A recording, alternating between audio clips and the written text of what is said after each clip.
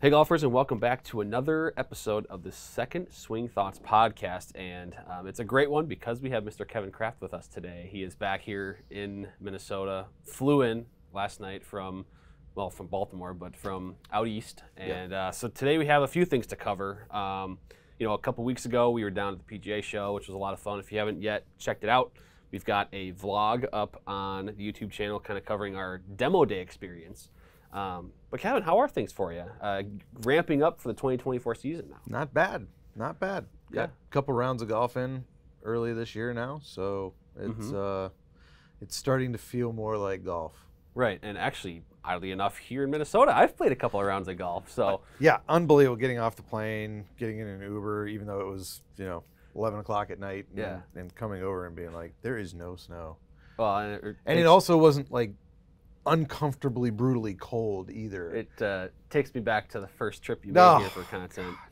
Was the very end of 2022? Yes. Yeah. Yes. And 30 below with the wind chills when I got off the plane, and then supercell storm thing coming in. You almost had troubles getting out of here. I think I was on one of the last planes to actually get out. I'd have been stuck here for another 3 days. And or it was so. like right before the holiday where you may have had to spend Christmas here. Oh gosh, been an unseasonably, unreasonably warm winter here, and I don't get to play golf in Minnesota in February ever. Knock on wood. That kind of thing stays around. Right. This is exactly what we want. So it's been good. It's kind of funny because we were watching, the Phoenix Open this past weekend, and it was like a 10-degree difference between here and in. It was as warm where I am in Pennsylvania as it was in Phoenix. Yeah, that's wild. Very different conditions down at that tournament this year. But so we got to go over a couple things. Okay. So during the PGA Show, we did the demo day vlog where we were kind of out on the demo day testing new equipment. We didn't really catch up Wednesday or Thursday at the show, which is more in the convention center, checking out some of the new gadgets. There's more, I guess, brands and companies in there showcasing their stuff. I know you guys also had some more sessions with manufacturers, and so do you have any more takeaways from maybe Wednesday and Thursday at the show, or any other items that you may have picked up there? Well, Wednesday and Thursday, we're doing high-level meetings mainly with manufacturers, just trying to glean as much information as we can about products and processes, and so really wasn't anything that's technically new and exciting, right? Most of the stuff that we're talking about are things that we see through our product training, and we get through our Second Swing University. So we're just trying to reinforce things, and then any little nuggets that we can take from any of the manufacturers and bring back to share with the rest of the companies is a good thing. The show was really good, and it's an amazing experience. It really is. You just can't grasp the absolute gigantic nature of this thing. I didn't even go into the apparel section, which is like the whole second half of the convention center. Seems like simulator golf is pretty big right now, though. Yeah, I would say, based on the vast number of simulator companies and software companies and mat companies and screen companies and everything else that we're presenting. Yeah, and also big jacked up golf carts seem to be quite popular. Trail rated, I suppose. Yeah. I'm assuming they're not for like super flat golf courses. I was going to say there's probably a certain type of golf course that these carts I would are think.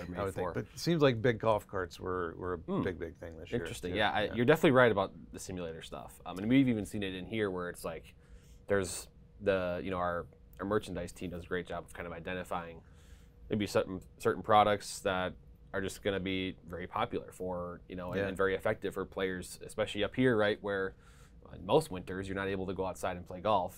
And you have a separate garage stall maybe or something, you can set something up. And so there's a bunch of those that you saw at the show. Well, I guess to that, we did sit in for a demonstration with Rapsodo.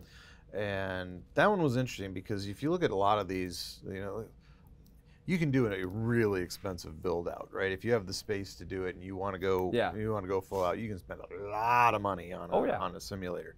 The Rapsodo MLM2 Pro was really reasonable at about $700 and gives you a lot of good function for those dollars. So with that one, you really, I mean, you just kind of need a net, right? And then it's all in your phone, I believe. Yeah, it's kind of how that all works. Yeah, so it doesn't have to be some crazy thing, but you can have all that functionality, and I thought that was really cool because, I mean, let's face it, golf's expensive, right? Yeah. I mean, you look at the cost of clubs, you look at the cost of greens fees.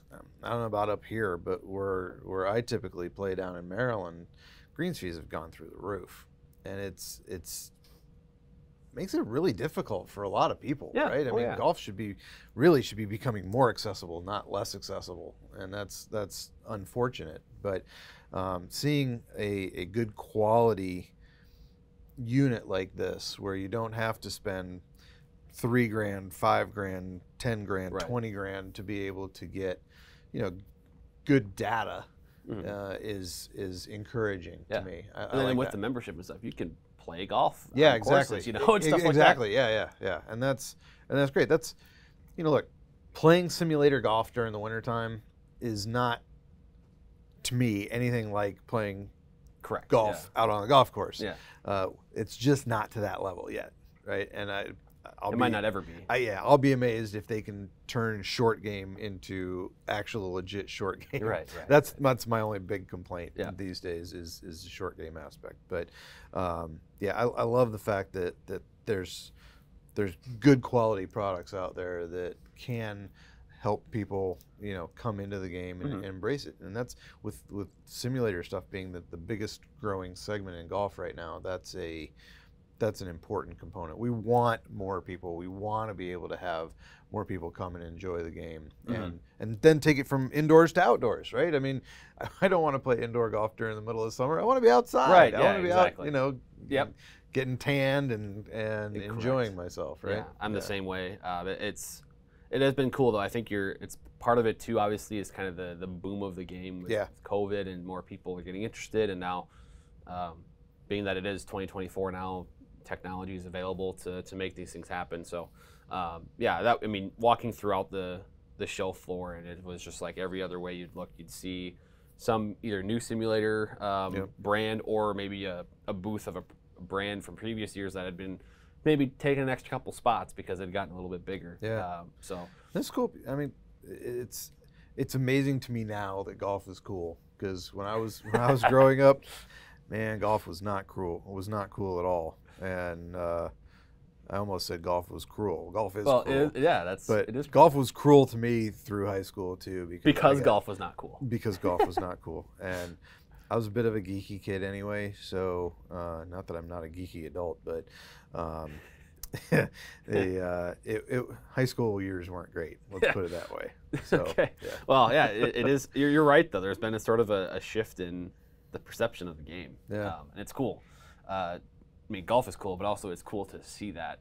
I was sort of maybe on the edge of sort of, in high school, golf was, not the coolest thing, but you're seeing now, even I have younger siblings, and I've seen how they perceive it as well, and it's totally different. So it's always been that game where, people that were competitive, right, and playing sports that your body is just not going to get along with at a certain age. Right. Yes. Football, basketball, baseball, hockey, yep. Those kinds of things. Golf was the sport that they were going to come to eventually, right? Because if you've got that competitive nature, golf allows you to have all of that.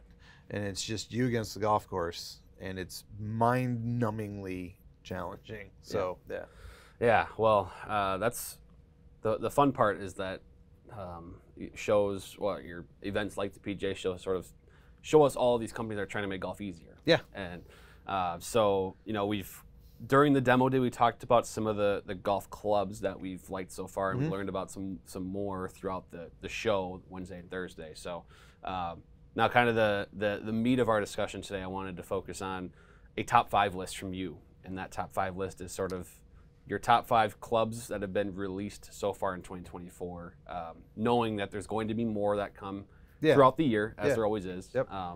But you know, at the show, we kind of got a good showcase on most of them that are going to be out, that you're going to be fitting in fitting bays. So I'd like to kind of tee you up, if you will, for a top 5 list.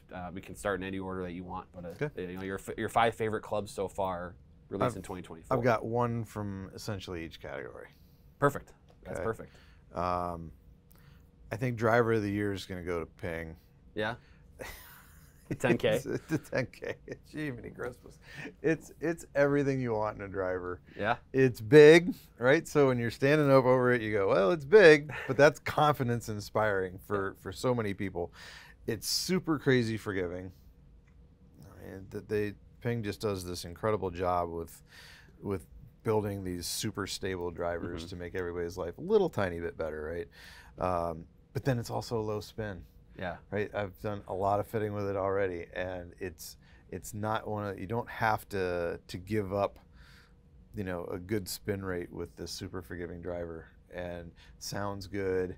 Like this thing's just people sign up for a driver fitting. It's just like, okay, what do you want? Regular, stiff, 9 or 10.5. Right. This is your G400 430 10K. Yep. Just go hit this, right? And so that one's going to continue to be an absolute beast. Yeah, there's I no think doubt. It's exactly what James Lee told me down at Ping when I went down to Ping headquarters and was able to again test out the 10K and the Blueprint irons, and he just said it's the best of both worlds with the G430 Max and the G430 LST. It's the best of both. Yeah. And that's totally right. The only difference being really is kind of the fixed weight in the back. But exactly. you know, I've always wondered how many players are really moving that sliding weight when they get a driver, because so many drivers today have those.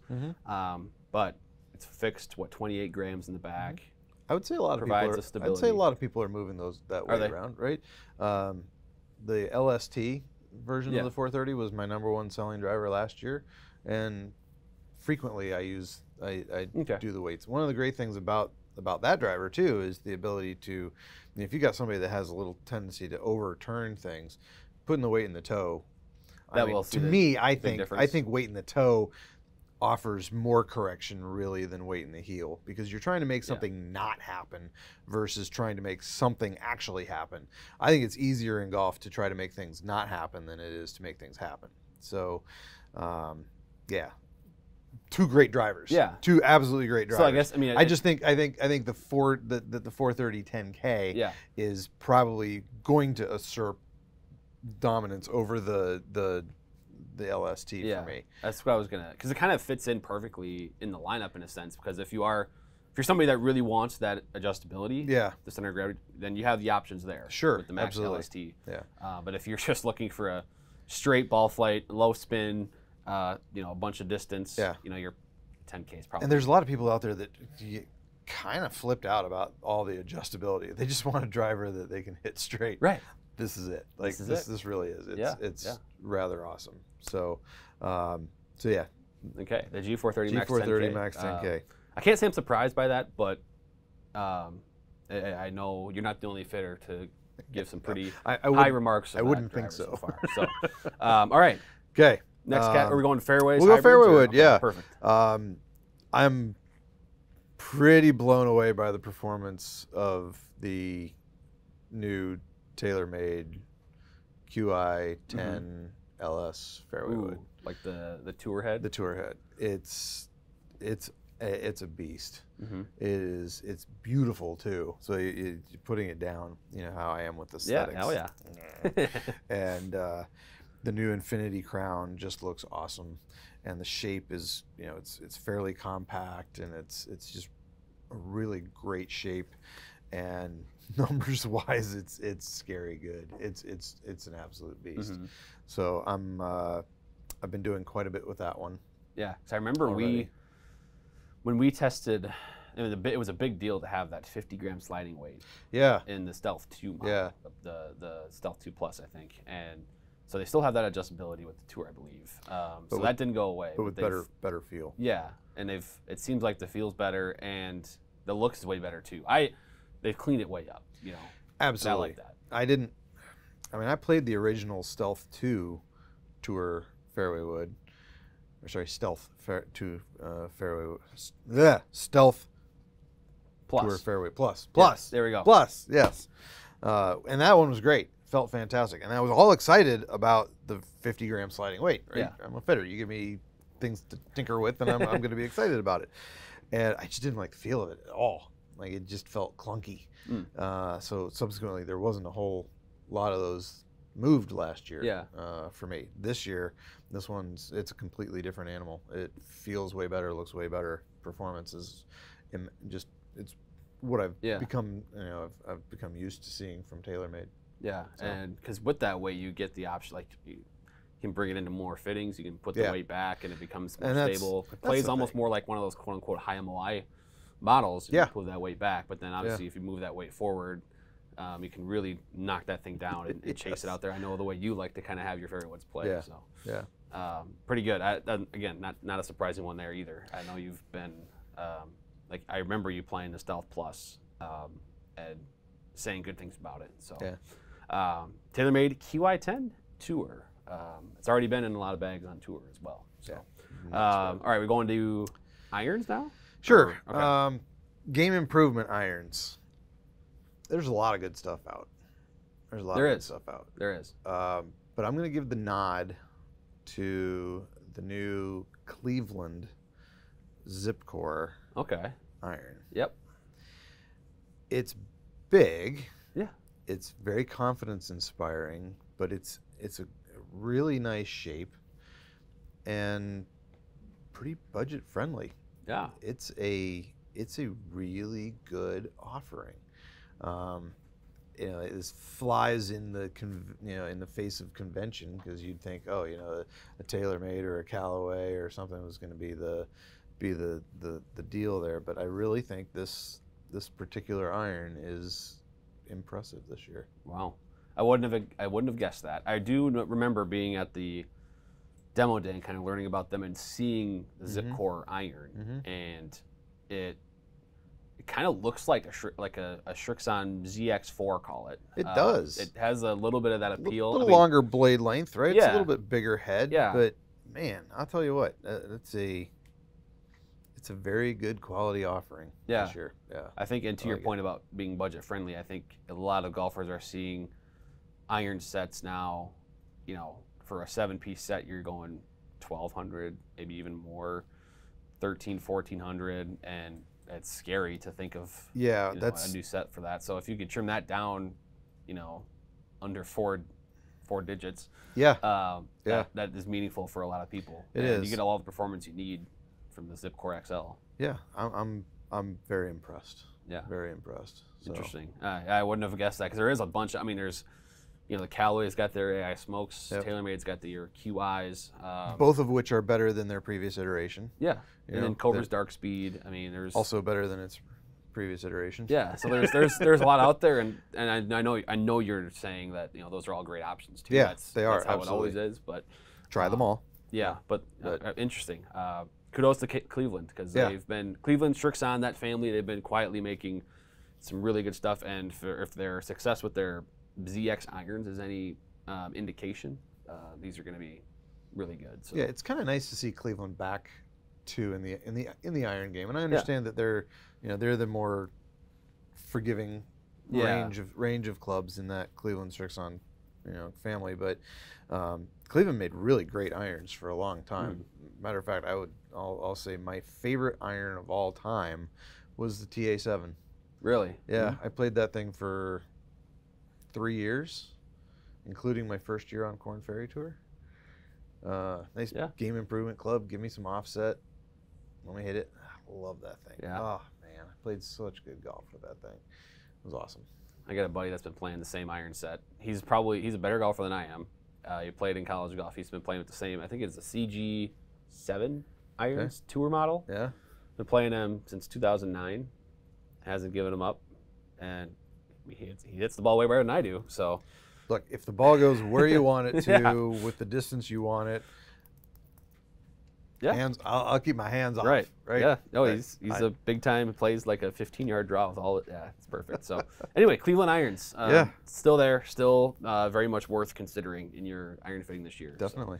So. All right, down to players iron. Players iron. Players iron.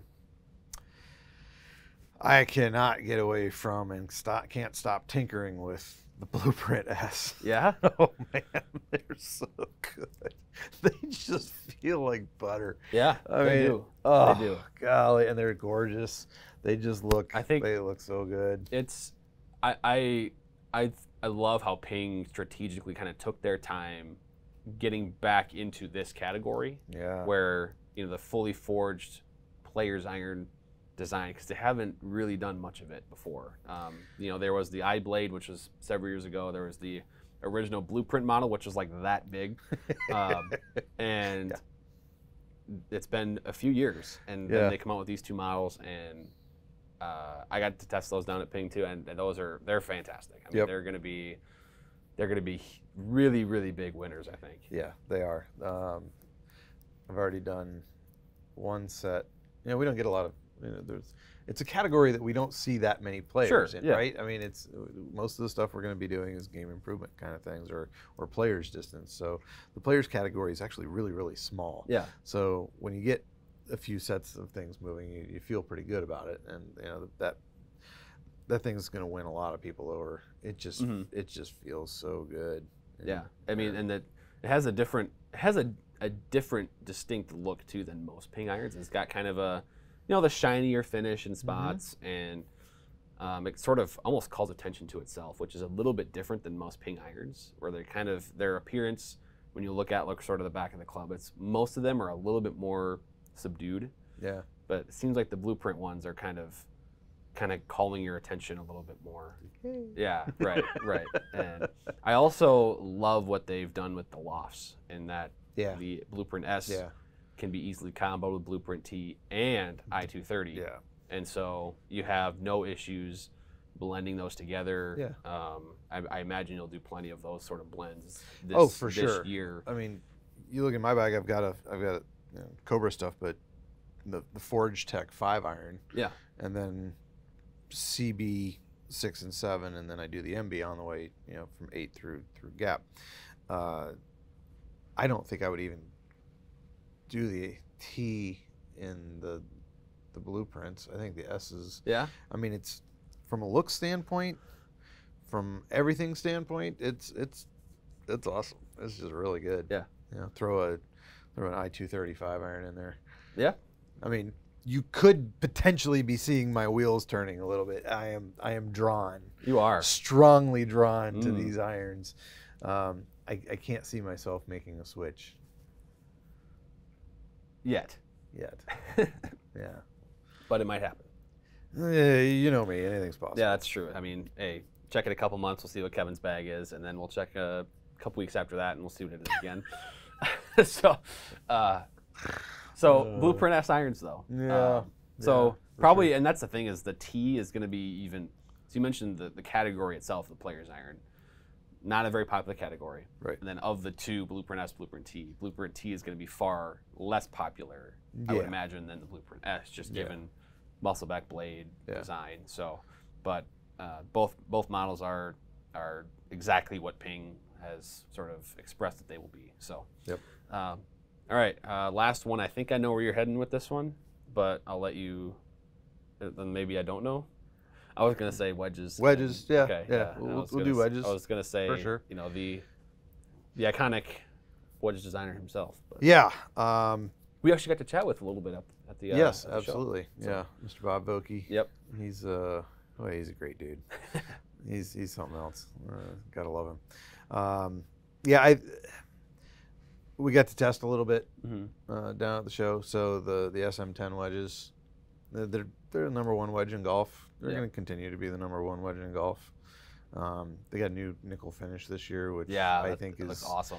Our rep was in the other day, and I said, you got rid of the one finish that didn't seem to hold up quite as well as the others. Like, it looks great brand new, but then after it's clanked around in a bag a bunch, it starts, the finish wasn't really the best, and they replaced that with this new nickel finish. And I said, you guys better be ready. And he's like, I'm a little bit worried, because I think they did something like, what was it, 60-20-20 or something like that in terms of the finish of the breakdowns, right? Yeah. And I'm like, yeah, you're gonna need more of that nickel. I think that finish is gonna be like, traditional, oh yeah, I want that. The traditional kind of chrome tour or whatever is their most popular typically, right? Mm-hmm. But I got a chance to look at that nickel, and that's that is a good looking one. So good. It basically so it's a blend of the chrome, satin deal and the jet black together. And I love the black finish, because anything that doesn't glare at me when I'm opening up a wedge is preferable to something that is going to glare at me. Yeah. But that nickel finish, man, oof, that's gonna be a good one. Yeah. I mean, it's kind of funny. We're talking about wedges, and we're talking, we're not talking about this grind and that grind and this bounce and that bounce. That's where I thought we were gonna go. With anything this. there. Yeah. It's all about the finish. Yeah, I thought we were gonna go to they have 25 grind or bounce options. Yeah. Which is and more coming through EdgeWorks, which is cool. Yeah, which is more than anybody else has. Yeah. And you talk to Bob Volke. We got a short chat with him at the show. Yeah. But it's like how meticulous they are about, designing those grinds and making sure that they're playable for each particular player that might fit into them. Yeah. And then you have all the new nickel finish, and that's in addition to the chrome and jet black, which already look awesome. So. Yeah. And we got their new wedge app too, which is really actually pretty darn good, mm-hmm. right? If you're honest in your assessments of where you play, what your conditions are, what you prioritize in terms of shot making and everything else, it's pretty darn spot on. Yeah. Yeah. So just another tool that we get to use. Mm-hmm. Just like with Ping. Ping's just constantly putting out more tools for us to use, which is absolutely incredible. That was my other takeaway from the PGA Show, is just Ping just innovate, right? Yep. They're trying to make golfers' lives easier, but they're also trying to make us fitters' lives easier, so that we can then make the golfers' lives easier.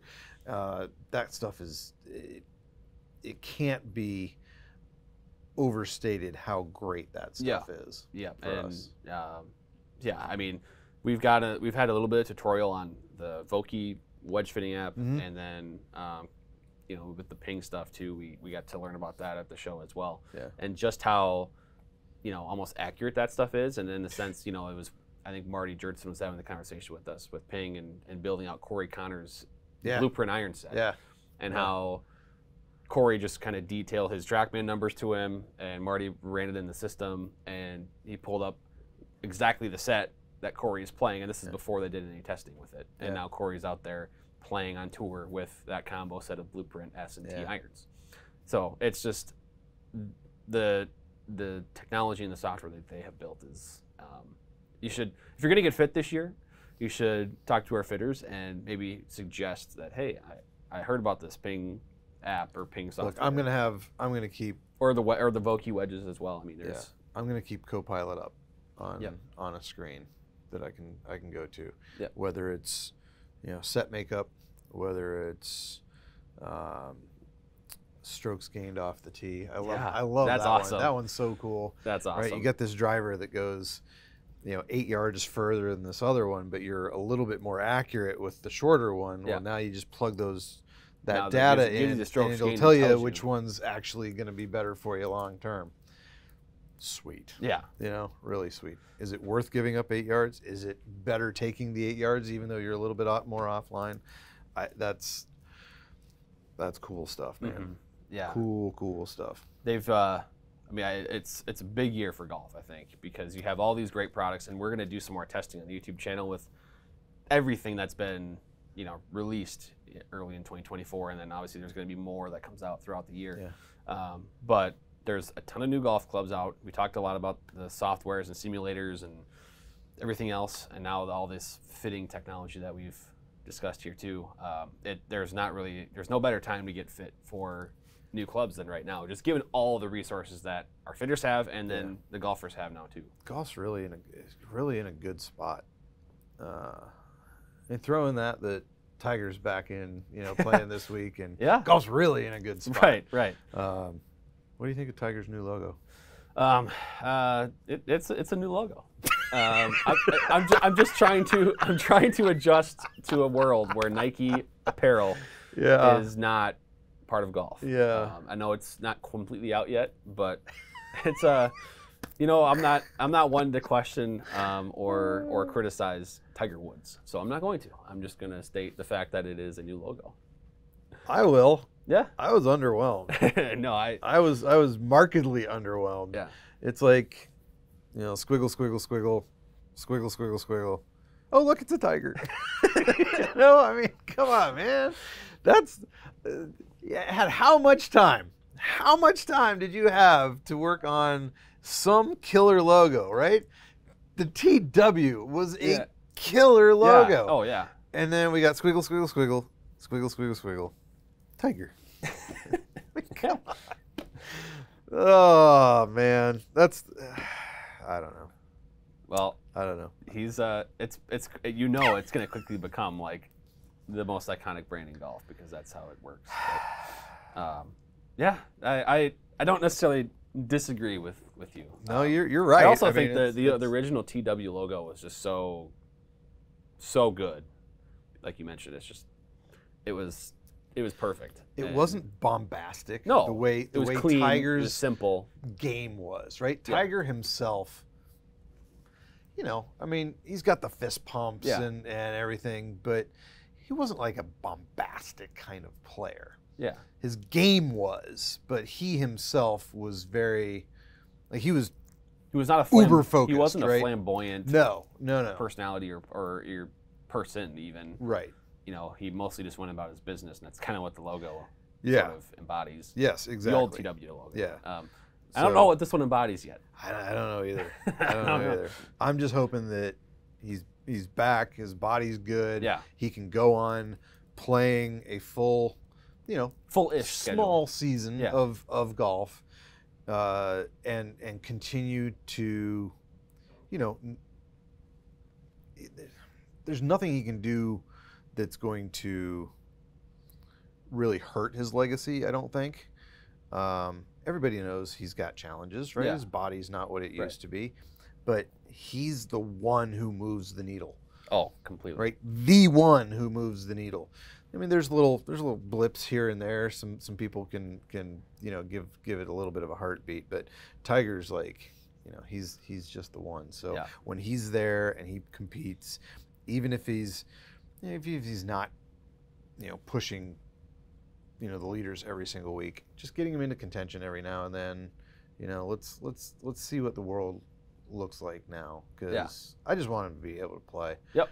And I don't know. What do you think? Do you think he'll take on Champions Tour when he turns 50? I feel like that's not him, but I don't. I agree. I don't know. It feels like him, but at the same time, there's tournaments to be won. Yeah, there's he likes there's winning. some legacy potentially there. Yeah. Look at what Bernard Langer's done. Yeah. I mean, Maybe sad to see him. Tiger sees that and sad to see him out of this Masters. Yeah. Hopefully he'll delay his final Masters playing. till next year. But 66 years old and just killing it out there. Yeah, hits it probably shorter than most players out there, and he's got one of the most interesting bags. Oh yeah. Of equipment. Oh yeah. So, and he's cool. He's a cool guy. Yeah. I enjoyed meeting him and talking to him a little bit. So, yeah, legend of the game for sure. Yeah, good ping pong player too. Haven't had the pleasure of playing, but so that was kind of a way to wrap up the podcast. A little Tiger Woods, Bernard Langer discussion. Sure. Golfers, a lot of good equipment this year. Golf clubs, simulators, you name it. Also new fitting software for our fitters as well. So go get fit. Golf carts. And the jack-up golf carts and the big Canon thing at the demo day, the Canon launcher thing. Oh, yes, yes. You can't forget about that. Yeah. If you don't know what I'm talking about, go watch the demo day vlog, and towards the end you'll know what we're talking about. Subscribe to the podcast. Thanks for tuning in, and we'll see you next time.